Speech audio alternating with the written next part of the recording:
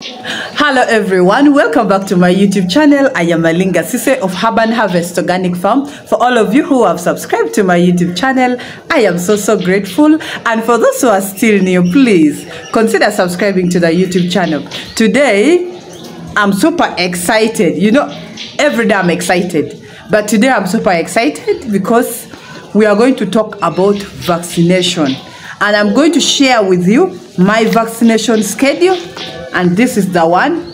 But guys, so many of you, actually hundreds of you have asked me, Sise, please share with me your vaccination schedule. Some of you have even sent you the screenshot of my vaccination schedule. But however, I've already said, please, when you go to get in those birds from whichever company will supply you, please endeavor to come back with this vaccination schedule and the feeding timetable for those birds, because these two are really very important. I am making this video. Some of you might think Alinga is so controversial because she is encouraging us to use the herbal remedies, and yet she's still telling us to do the vaccination of these birds.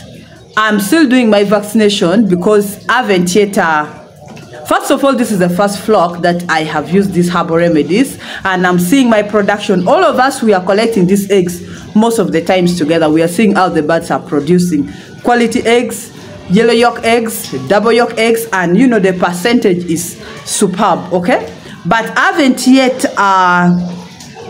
discovered, or I haven't yet done research about bringing birds without vaccination, without doing any vaccination up to when they start laying. I started these birds with vaccination, and since I started them with vaccination, guys, I really want to finish this lot with vaccinating this bird. That is why I want to tell you honestly that please let us still do the vaccination of our birds.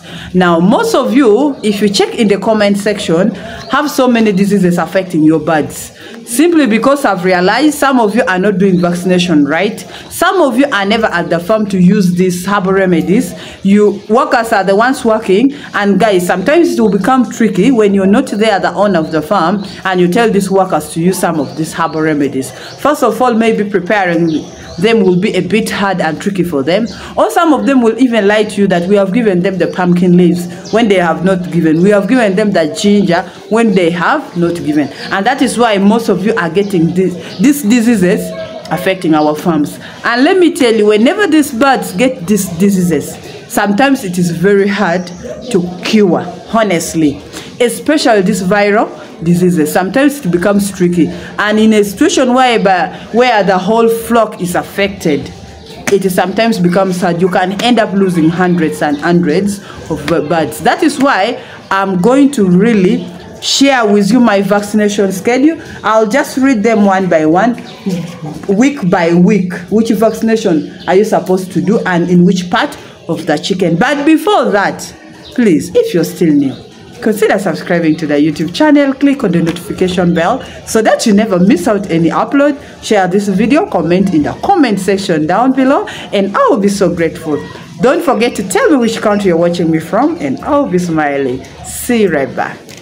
So, as I told you earlier on, today I want us to look at vaccination, okay? We are going to look at my chart, but also there are some tips that I want you to know before you do this vaccination. The first and foremost is that whenever you go to purchase these vaccines, make sure that you purchase from authentic suppliers. I don't want you to go and purchase vaccines which are already expired, vaccines that were not kept under good conditions. That is not good for our birds. And then another thing, whenever you are doing vaccination, make sure that those birds are not sick. Make sure that those birds are not stressed. Please take note of this. And then another thing, for those who are still using these modern medicines, make sure these birds are not on antibiotics. If they have been on antibiotics, please give them plain water for 2 days, then you vaccinate the birds, because those antibiotics also normally affect the use of these vaccines. And then another thing, make sure that you do the vaccination in the right parts, okay? Because now, like for the fall typhoid, if we don't do it in the right part of this chicken, we can end up killing the chicken. If we don't give the right doses, we can end up killing the chicken. So some of this vaccination, if you cannot do it by yourself, please, it's better you contact the people who know it, and they come and show you the right thing. I don't want you to lose a bird or lose birds because of negligence. Please, it is better to pay someone to come and show you what to do than to lose like 400 birds or 300 birds. That will really be very, very painful. And then also another thing that you're supposed to do for those who use chlorine water. The veterinary doctors say it is not good to give these birds chlorine water on the day that you're going to vaccinate these birds. Make sure that the water is distilled if you're using tap water. For me here, I'm safe because I have underground water. But for those who do not have underground water, please make sure you either boil the water or you first distill it before you give it to the birds. And then another thing is that let us do the vaccination right. Let us follow the vaccination schedule very, very well. In that way, we shall not complain. And then also another thing is that on the day of vaccination, please endeavor to be at the farm. However much you're busy like what, please try as much as possible to be present in the farm, because sometimes these workers will end up not doing the right thing, will end up not vaccinating other birds. Then later on you will still get these outbreaks, because so many of you are telling me, sister, the birds have Newcastle and yet have vaccinated the birds. When they were doing vaccination, were you there? Were you showing them the right thing? Because these workers, some of them, they are not, you know, they don't tell us the truth, because they might not vaccinate the birds the right way. Now, like for the fall typhoid, personally, I lost 2 birds in this current flock. I lost 2 birds, and yet I was doing the vaccination by myself. So please endeavor to be available on the days of vaccination.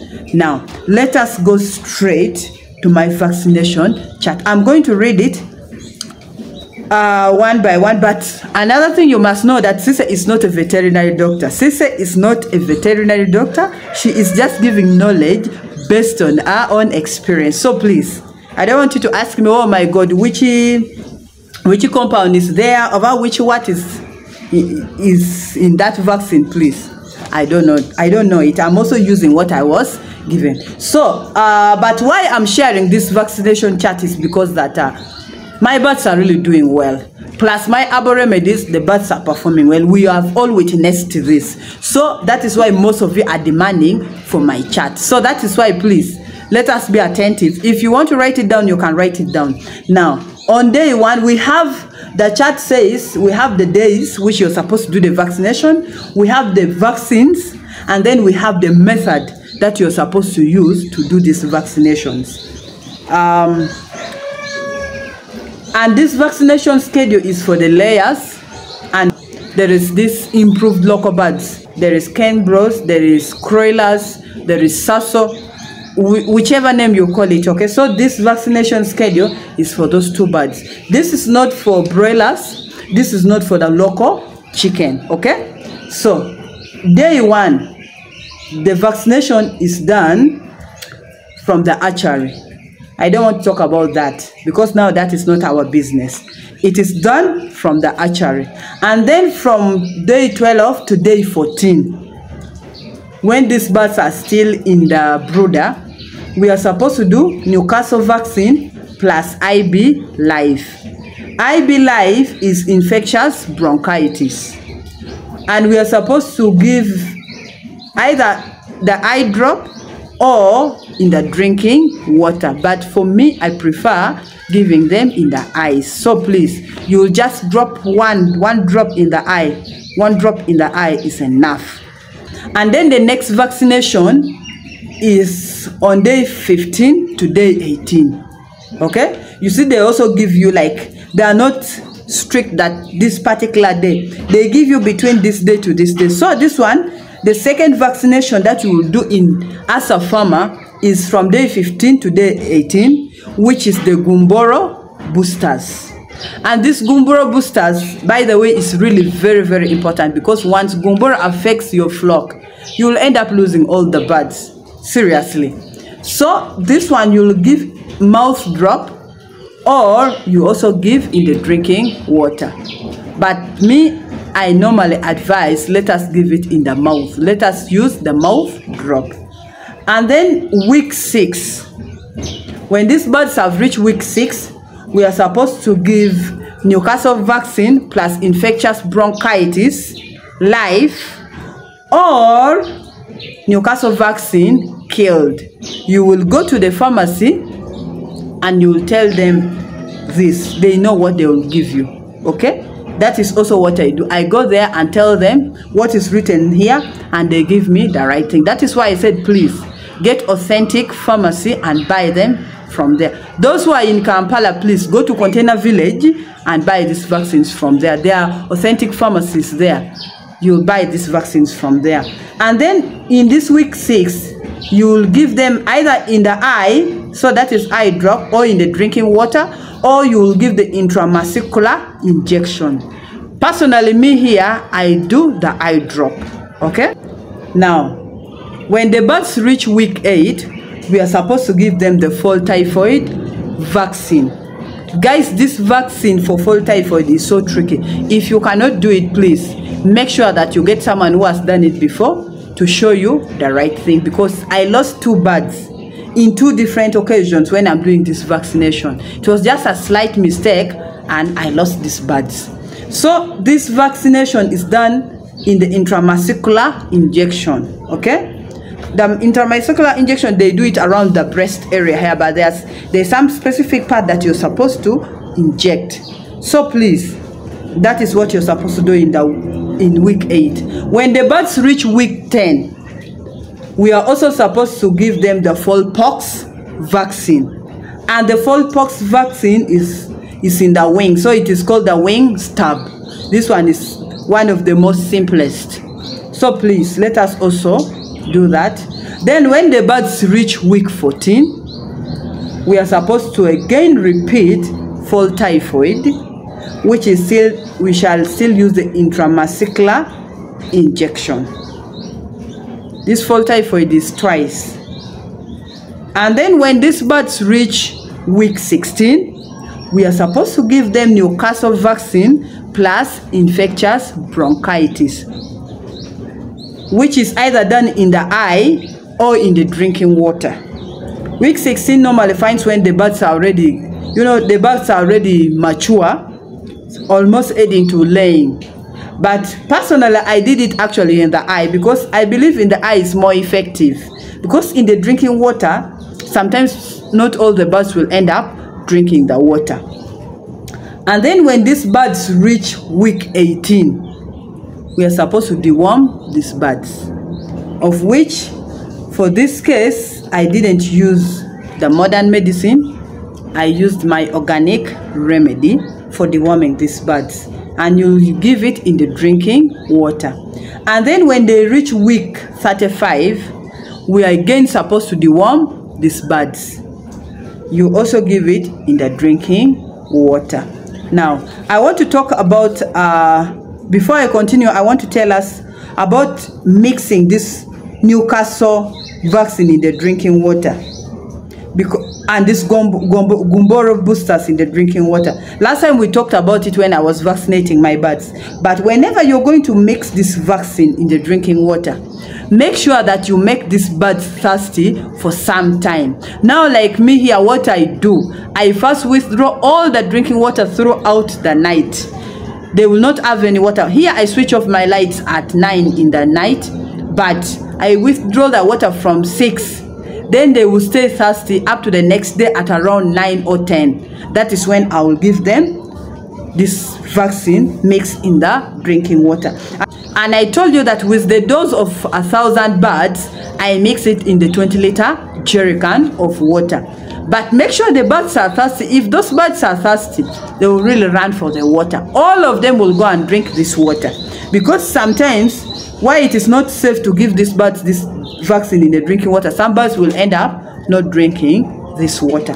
And make sure you put the drinking water there for only 2 hours. Then you withdraw all the containers or drinkers, go and clean it, and then again you give them now plain water. But for me here, I give them, I pound my fresh ginger, all blend it and give them to drink. And then now, after week 35, they said here that make sure that birds are vaccinated against Newcastle disease every after 3 months. Okay? That is what this chart says. After finishing all this vaccination successfully, make sure after 3 months you vaccinate these birds with Newcastle, because Newcastle, it is one very stubborn disease that will continuously affect these birds. Okay, me here, I do it after every 2 months, but it depends. Sometimes I also skip, but they are saying you can do it after every 3 months. That is when you follow this one very, very well. Okay, so that is what my chart says. I don't know whether we have all understood, but please, for you not to get so disturbed, make sure that if that company can give you this vaccination schedule, please get it from them so that you will always follow from there. But I'm very sure this is the chart. It applies everywhere around the world, so long as you're having layers, all these improved birds, broilers. So for today, that is all I had for you. Thank you so much for watching. Thank you so much for always coming back. Thank you so much for loving me. And if you're still new, please consider subscribing to the YouTube channel. Click on the notification bell so that you never miss out any upload. Share this video, comment in the comment section down below, and I will be so grateful. See you next time. Love you all. Bye bye.